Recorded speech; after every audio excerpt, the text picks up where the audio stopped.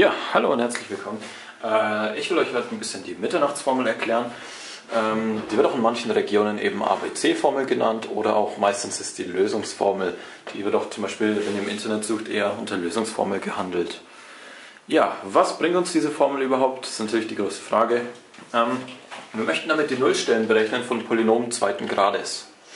Jetzt tauchen vielleicht bei euch viele Fragezeichen auf, was soll überhaupt dieses Nullstellenberechnung sein und was sind überhaupt Polynome zweiten Grades. Das ist mal ganz kurz zu sagen, Polynome zweiten Grades sind eben Funktionen, die kennt ihr ja aus dem Alltag, zum Beispiel x² plus 2x minus 3. Und jetzt müsst ihr euch die höchste Potenz anschauen und die bestimmt den Grad eures Polynoms. Das heißt, in dem Fall haben wir jetzt nur, hier wäre ja sozusagen hoch 1, das ist ein x hoch 0. Das heißt, unsere höchste Potenz wäre in dem Fall hier das 2. Das heißt, dies ist ein Polynom zweiten Grades. Wenn wir jetzt zum Beispiel ein Polynom dritten Grades haben, würde das so aussehen, dass da steht f von x gleich x hoch 3 plus 2x² minus 3x.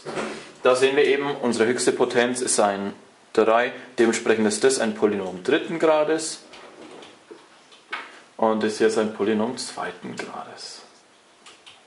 Gut. Dann, was sind überhaupt Nullstellen? Das ist die nächste Frage, die wahrscheinlich bei euch auftauchen wird.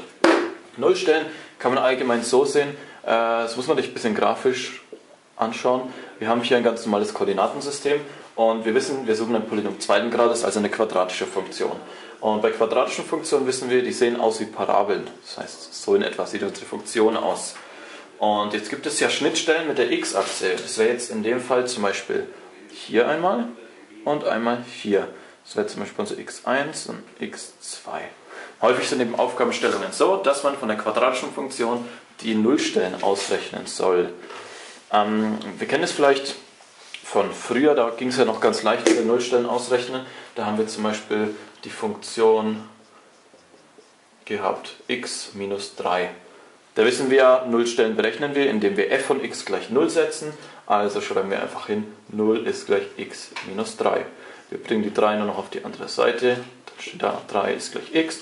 Und wir wissen unsere Nullstelle und können die auch dementsprechend einzeichnen, wenn wir unser Koordinatensystem haben. Dann wissen wir zum Beispiel, hier ist die 3. Also wird unsere Gerade da durchgehen. Dann rechnen wir noch einen Wert aus, der woanders liegt und wissen, die Gerade sieht ungefähr so aus, geht dann durch den Punkt 3. Ja, bei quadratischen Funktionen ist das leider nicht mehr so leicht, deswegen müssen wir uns irgendwie abhelfen. Und da gibt es jetzt eben die Mitternachtsformel, die hat allgemein folgende Form. Minus 4 mal a mal c unter die Wurzel das Ganze und durch 2a teilen. Ja, jetzt fragt man sich natürlich, wofür steht b, wofür steht a, was ist überhaupt c? Wir haben keine Ahnung, natürlich nicht. Wir versuchen das Ganze jetzt mal aufzulösen. Und zwar, wir haben jetzt unser Beispiel f von x ist gleich 3x² plus 5x und das Ganze noch plus 1. Und jetzt die Aufgabenstellung, zum Beispiel die Nullstellen davon berechnen. Wir wissen, Nullstellen berechnen, klar, erster Schritt, f von x gleich 0 setzen. Also steht da, 0 ist gleich 3x² plus 5x plus 1. Ja, der einfache Schüler würde rangehen, würde versuchen auszuklammern, was auf die andere Seite zu bringen, würde im Endeffekt gar keine Lösung kriegen. Deswegen müssen wir uns ein bisschen abhelfen, indem wir diese Formel benutzen. Jetzt sind wir natürlich unklar, weil da immer noch nur x und Zahlen stehen, was ist a, b, c. Und da gibt es was, das kann man sich ganz leicht merken. Man müsste sich das praktisch so vorstellen, als wenn es jetzt aussehen würde wie 0 ist gleich. Und dann der erste Faktor ist eben das a, also a mal x². Das Ganze dann wieder plus. Und dann haben wir hier den zweiten Faktor immer vor dem x, also vor dem x², das ist immer das a, vor dem x, das ist ein b, x. Und dann haben wir ganz hinten noch der Koeffizient, der alleine steht, das ist immer unser c. Und wenn wir jetzt mal unsere Funktion von gerade eben anschauen, da sehen wir, das x² steht ja hier auf derselben Stelle, das heißt unser a wäre in dem Fall 3. Das schreiben wir uns am besten mal am Rand. Das würde ich auch euch empfehlen, dass ihr euch das immer extra hinschreibt, weil dann tut ihr euch später leichter, wenn ihr das mit der Formel einsetzen müsst. Ihr müsst nicht in die Funktion wieder reingehen, wieder euch reindenken, schauen, wie es funktioniert. Einmal am besten am Rand hinschreiben und dann war's das. So, unser b, sehen wir hier, ist in dem Fall 5 und unser c ist in diesem Fall 1. Gut, und dann haben wir ja schon unser a, wir haben unser b, wir haben unser c. Wir sehen, b ist hier, b4 ist ja eine Konstante, die ist ja gegeben, a, c, a. Also wir haben alles gegeben, was wir brauchen. Wir können das hier wieder wegwischen. Die Grundfunktion hätte ich jetzt nochmal da lassen können. f von x ist gleich, Moment, die war 3x plus 5x plus 1. So. Gut, das ist unsere Funktion. Und jetzt müssen wir eben, schauen wir uns die Mitternachtsformel an, versuchen das einzusetzen. Wichtig dabei ist noch, das habe ich vorhin vergessen, und zwar ist das nämlich immer x1 und 2. Wir wissen ja, wir sind hier bei einer quadratischen Funktion, das heißt, es gibt zwei Schnittpunkte mit der x-Achse. Und dementsprechend 1 und 2, da wird später noch dieses Plus und Minus eine große Rolle spielen. Dazu kommen wir aber erst später. Gut, wir setzen einfach ein unsere drei Werte hier in diese Formel. Dann steht da minus b ist ja 5, also minus 5. Plus und Minus, was später noch wichtig wird. b Quadrat, also 5 zum Quadrat. Minus 4 mal a. a ist in unserem Fall 3. Und mal c. c ist in unserem Fall 1. So, das Ganze kommt unter die Wurzel und wird noch durch 2 mal a geteilt. A ist ja eben 3, also 2 mal 3. Natürlich wieder x1, 2. Und dann haben wir in unserer nächsten Zeile, können wir ein bisschen zusammenfassen. Wir haben jetzt nur noch Zahlen. Das wird jetzt eben nur noch gerechnet, wird eigentlich noch leicht. Minus 5 plus minus, Wurzel aus 5 Quadrat ist 25. Minus 4 mal 3 ist jetzt 12, mal 1 bleibt 12, also minus 12. Das Ganze wird geteilt durch 6, 2 mal 3 ist 6. Ja, gut, dann wische ich das hier mal weg. Das haben wir jetzt eingesetzt, brauchen wir nicht mehr. Wir schreiben mal auf dieser Seite weiter. Fassen das hier noch zusammen, 25 minus 12 ist ja 13, also steht da minus 5 plus minus Wurzel aus 13. Das Ganze durch 6 ist natürlich unser x1 und 2.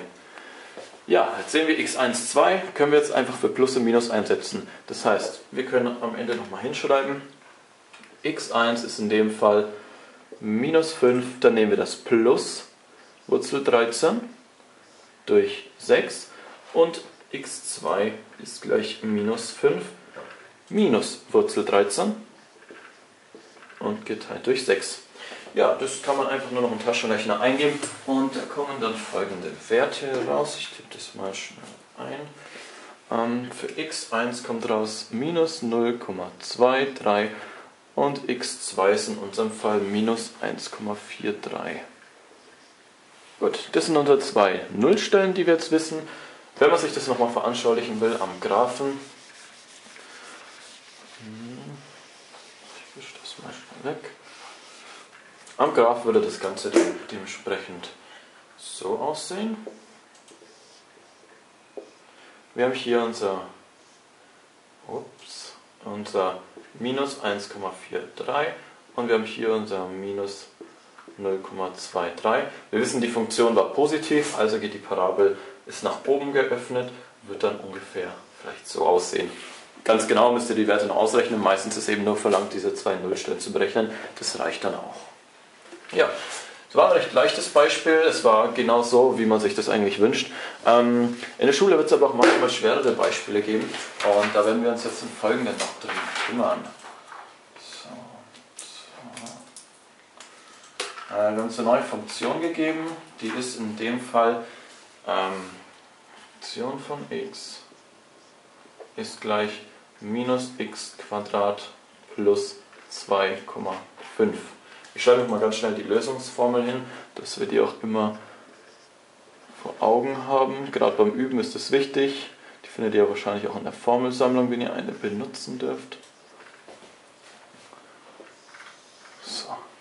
Gut, da haben wir jetzt unsere Funktion. Wir wissen ja von vorhin, die Funktion muss ja so aussehen: ax Quadrat plus bx plus c. Und jetzt sehen wir hier, sind wir in der Sackgasse, wird wieder nicht funktionieren, denken wir uns.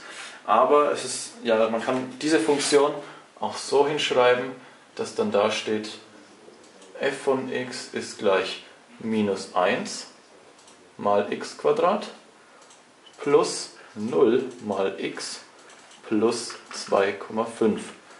Jetzt sehen wir hier, wir haben wieder unsere drei Werte. Wir haben für a haben wir hier unser minus 1. Das Vorzeichen ist ganz wichtig diesmal. Für b haben wir hier unser 0. Das ist hier unser b. Und für c haben wir 2,5. Und damit haben wir wieder unsere drei Werte, die wir dann in diese Formel einsetzen können. Wer da nicht sofort drauf kommt, nicht verzweifeln. Also es ist meistens immer so, dass vielleicht irgendwas fehlt oder zum Beispiel wenn das 2,5 fehlt, das macht nichts. Dann nehmt einfach an, dass c gleich 0 wäre. Und dann erst nur noch einsetzen und ausrechnen. Ich mache das hier mal schnell. Wir haben minus b, also minus 0, plus minus Wurzel aus b Quadrat, also 0 zum Quadrat, minus 4 mal a ist ja minus 1, also ganz wichtig, das Vorzeichen nicht vergessen, sonst kriegt ihr da leider nichts raus. Und nochmal c, also mal 2,5 unter die Wurzel geteilt durch 2 mal a ist ja minus 1, also 2 mal minus 1. Das Ganze natürlich x1, 2 ist das wieder.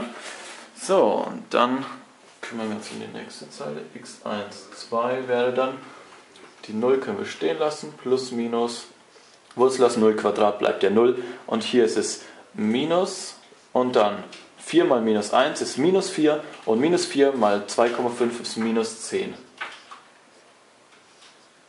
Geteilt durch 2 mal minus 1 ist minus 2.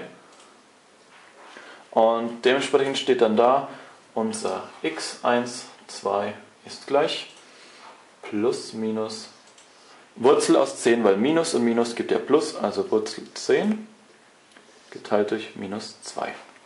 So, ganz einfach müssen wir jetzt nur noch das beenden, dass wir hinschreiben x1 ist gleich, das können wir wieder Plus oder Minus nehmen, welches wir nehmen ist eigentlich relativ egal, nehmen wir mal das Plus, dann steht da Plus Wurzel 10 geteilt durch minus Wurzel 2 und das wäre jetzt in unserem Fall minus 1,58 und x2 setzen wir dann das Minus vor die Wurzel 10, minus Wurzel 10 durch minus 2 und das ist 1,58.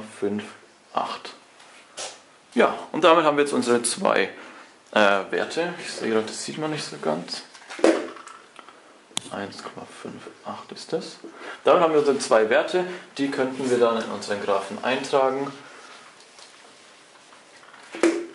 der dann wahrscheinlich irgendwie im Koordinatensystem so aussieht, x, y. Wir wissen jetzt, die Funktion war ja negativ, deswegen wird sie nach unten geöffnet sein.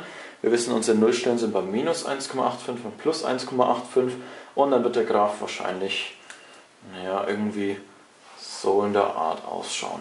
Das meistens nicht verlangt, ist nur gut, sich das überhaupt vor Augen mal zu halten. Ja, das war's mit der Mitternachtsformel. Wie gesagt, relativ leicht. Ihr müsst einmal diese Formel auswendig lernen und dann ist das Schema F immer weiter runterrechnen. Gut, vielen Dank fürs Zuschauen. Tschüss.